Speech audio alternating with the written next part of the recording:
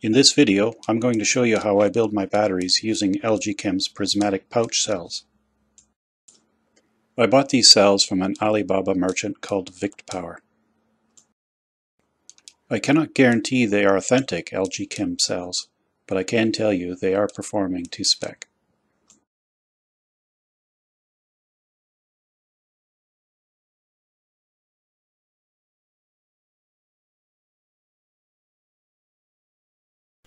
I decided I wanted to make the battery as compact as possible by getting the cells as close together as possible, but I didn't want them touching each other so they wouldn't transfer heat to each other for thermal runaway situations.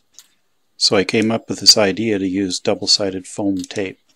I think it worked out well as it adds to the mechanical stability of the entire battery. To be safe, I insulated all of the positive terminals of all the cells while I worked on it.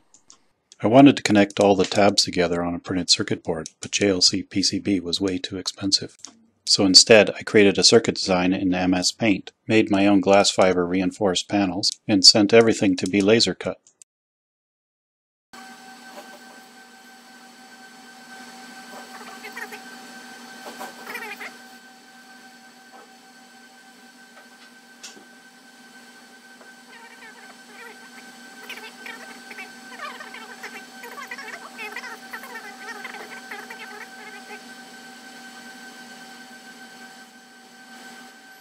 If you're like most people and don't have access to a laser cutter, then you can do it the artsy and craftsy way.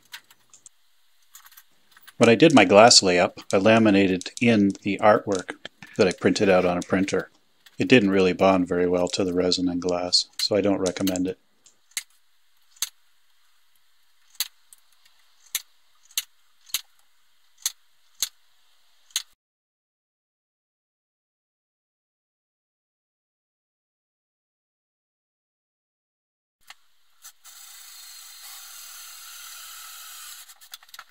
My plan is to install riv nuts, and here you can see me checking the drilled holes for size.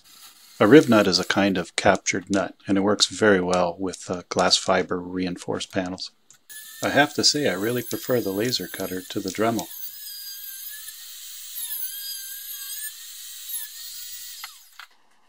To install riv nuts is pretty simple. You just need to drill the correct hole for the correct riv nut size, and in my case I'm using a combination of M4 and M6 riv nuts. And then of course you're going to need a riv nut riveting tool. I decided that since the anode is made out of nickel-plated copper and a cathode made out of pure aluminum, that I would use stainless steel riv nuts. Here's a close-up of the riv nut being installed. You can clearly see the bits of paper that didn't properly laminate to the resin. Since the end circuit boards need to be an insulated material, I tried various different things.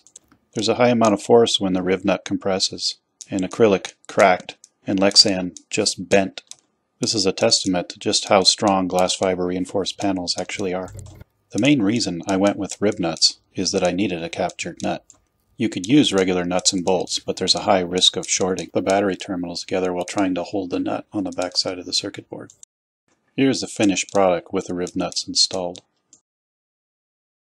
Once you slide all the tabs through the slots, you take the corresponding tabs and you fold one over the other to achieve a series configuration.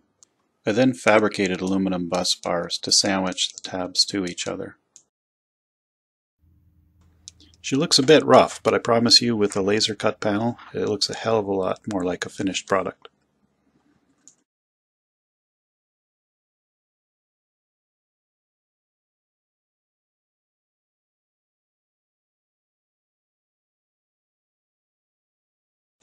With this design, you can add a nice healthy lug on the positive and the negative outputs. And now for the BMS wiring. I like to both crimp and solder my lugs to ensure a very low ESR connection. All the riv nuts and cap screws are made from stainless steel.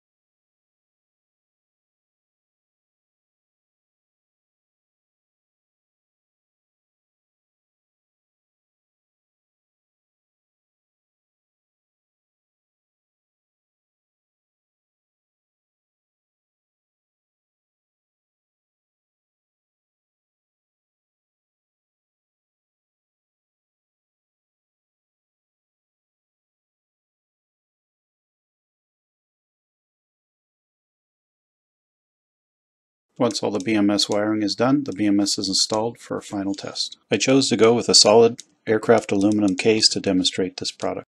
To ensure a waterproof connection, half-inch cable glands were utilized.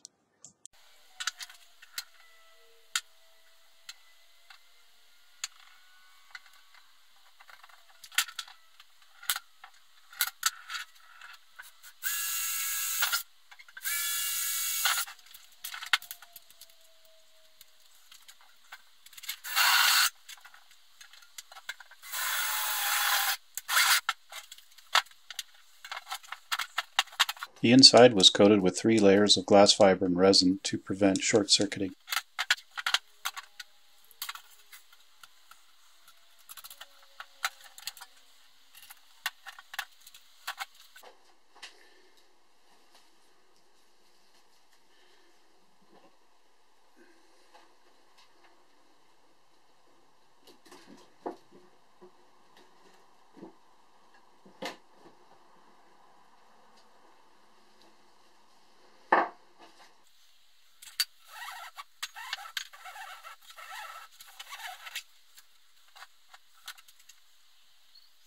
Well, that's the end of the video. Hopefully you got something out of it. I guess I'm going to have to say what all the other YouTubers say. Please like, share, and subscribe. It is my hope that if I can get monetized and make enough money, that I will practically give the scooters away, just so that I can make more build videos. Thanks for watching.